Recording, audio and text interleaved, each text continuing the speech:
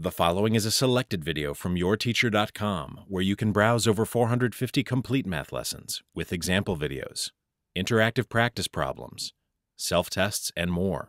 Try a complete lesson today at yourteacher.com.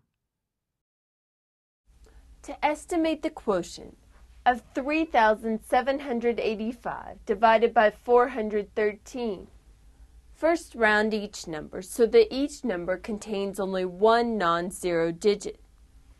So, to round 3,785 to the nearest thousand, notice that 3,785 rounds up to 4,000.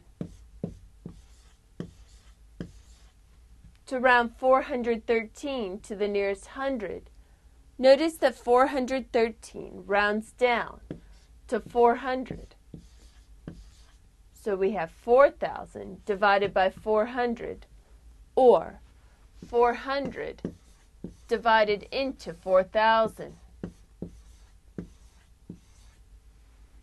Like with multiplication, our problem becomes easier when our numbers end in zeros. Notice that both 400 and 4,000 end in two zeros. So we can cancel out two zeros in each number before dividing. So we have 4 divided into 40.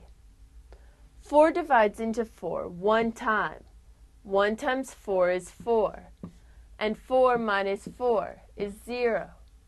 Now we bring down a 0. 4 divides into 0 0 times. So 4 divides into 40 10 times, which means that 400 divides into 4,000 10 times. This means that 3,785 divided by 413 is approximately 10.